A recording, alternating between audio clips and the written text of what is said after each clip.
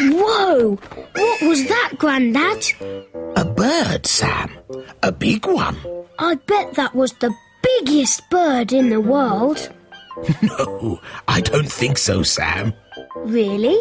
How do you know? Well, the biggest bird in the world doesn't fly. But all birds can fly. Not the ostrich. Not so long ago, a mummy ostrich had a nest full of eggs when disaster happened.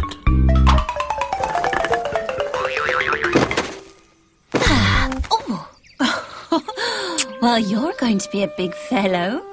The ostrich egg landed in the nest of the guinea fowl. And when it was ready to hatch, Mummy Guinea Fowl was in for a big surprise. Mama. Oh, well, it wouldn't do if we were all exactly the same. A few weeks later, Ollie had grown a lot more. You look different. Why are your feathers so messy? And you have a really long neck. Right, my little ones. Who's ready for a flying lesson? Me! Oh, me! Okay. Now, watch carefully. See what I do. Oh. Me first!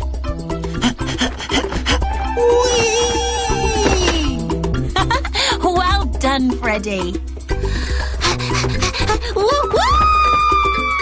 Lovely, Freya! Now it's your turn, Ollie. Oh.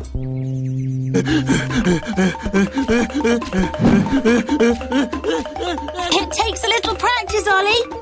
And I'm very proud to see how fast you can run. Why can't he fly? His wings are too small for his size. But Ollie does have brilliant eyesight. And one day, when Ollie, Freya and Freddie were playing, Ollie spotted something in the distance. Oh. Ollie laid his neck flat on the floor as camouflage. Head down, stand still, there's a lion. There's no lion. Come on, Freya, let's go and play. As the lion got closer, Ollie started to run. Watch out, the lion! Fly, Freya! Fly, Freddie! And did they get away?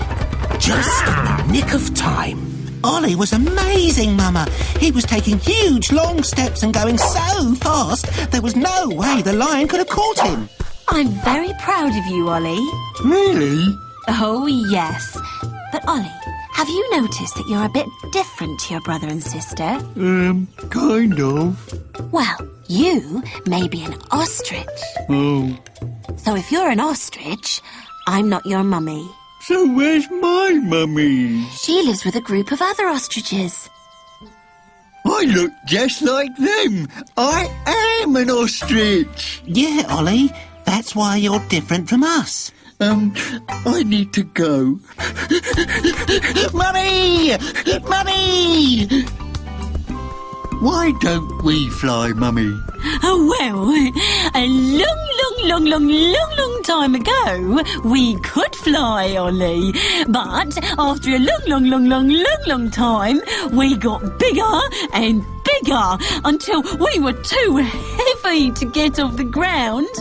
But we don't need to fly because We can run so fast. Exactly. So if ostriches stopped flying, could we start flying? A flying tortoise. Now, that would be a sight.